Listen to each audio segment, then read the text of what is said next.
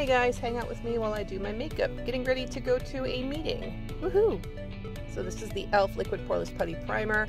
This is actually the first time I'm trying this. I ended up really loving it. To prime my eyelids, we're going to go in with the NARS Eye Primer. This is a favorite of mine. It's great if you have really oily eyelids. And then we're going to set it a little bit on top with the Laura Mercier Translucent Setting Powder. And then a little spritz of the All Nighter Setting Spray by Urban Decay just to set the face primer. Going for an oldie but a goodie here, this is the Urban Decay Naked Palette, the original. Unfortunately, it has been discontinued, which makes me very sad. I'm just going for a very simple eye look here. And now we are just curling my eyelashes.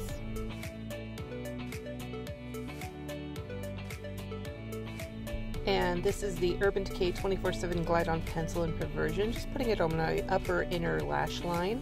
And then we are going in with the Essence Lash Princess Mascara. This is the waterproof version.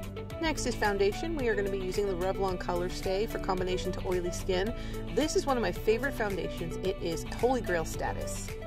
And then we'll be going in for some more coverage with the NARS Creamy Concealer.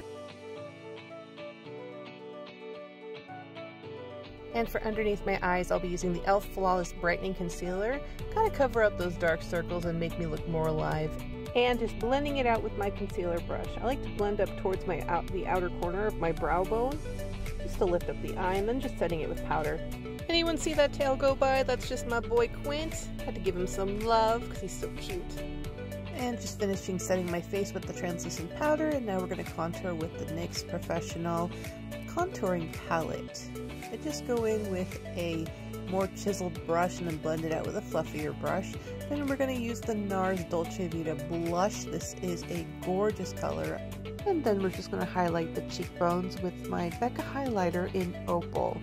I'm also going to use it on my inner corner and the brow bone as well.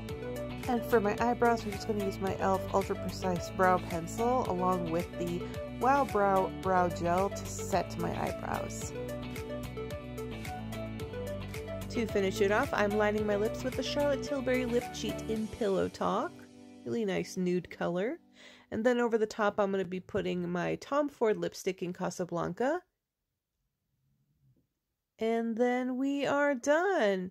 Enjoy my attempt to pose for you while I show off this makeup look.